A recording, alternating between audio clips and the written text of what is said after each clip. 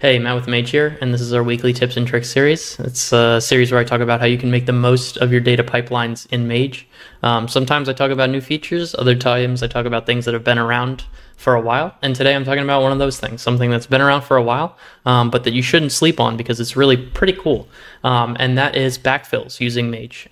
So I have a pipeline here. It's load some weather data. I'll pull up the tree view here so we can get a good look.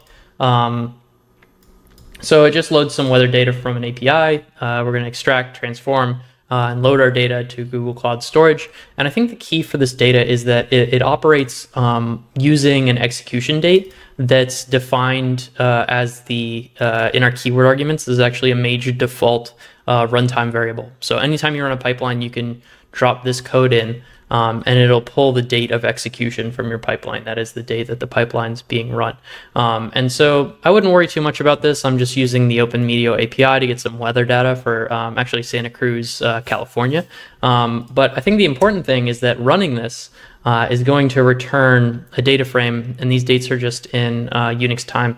But with the weather data for the last 8 days, the most recent two don't have any data, so we drop those rows.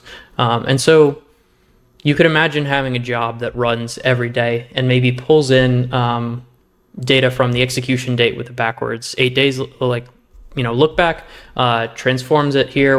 We drop the rows with NA columns, and then writes it to Google Cloud Storage, partitioned by that date column. So when I run this, we're going to get files in our Google Cloud Storage folder that correspond. Each file is going to be like 2024/01/24, so year, month, date.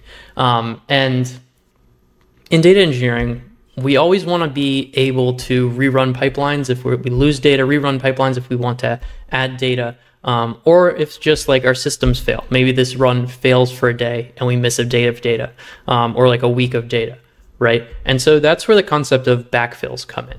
And so a Mage backfill is just going to run this pipeline for multiple days.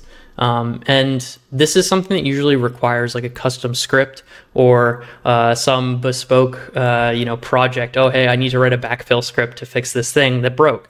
And so Mage brings that out of the box, right? If one of your Airflow jobs broke, you might have to figure out how to backfill, and that can be pretty complex. So if I go to our tab here, I can pull up the backfills section, and you can see I've actually already defined a few, but we'll create a new one. So this is we have date time window backfills, and what that means is that we will, for each run, Mage is going to change the execution date of the run. And because our pipeline, our API calls are dependent on that execution date, we can actually simulate these runs for maybe missing data or lost data.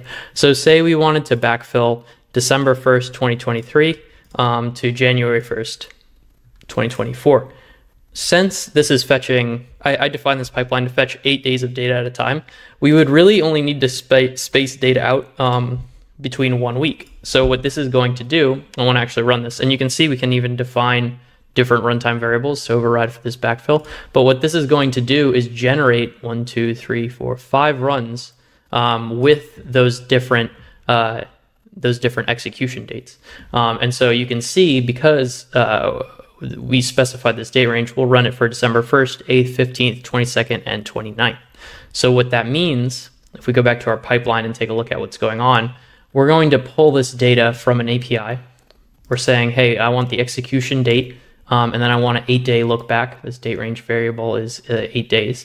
And so when we make this call, we're getting data between those 2 days.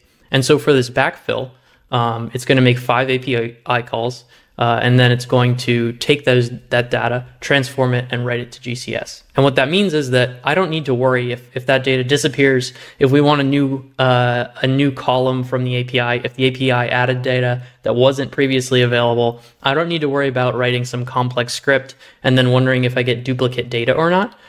I just run a backfill one time, and voila, I have all the data that I need historically. I don't have to worry about that complex setup. And so this is a trivialized example, theoretically, I could just run this for every day. You know, I just bump the start date back, or yeah, bump the start date back a year or whatever.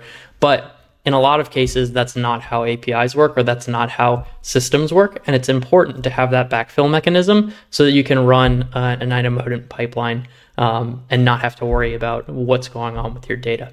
So I'm Matt with Mage. This is how you can backfill your parameterized pipelines using the Mage backfill feature. Until next time, hope you have a good one. Peace.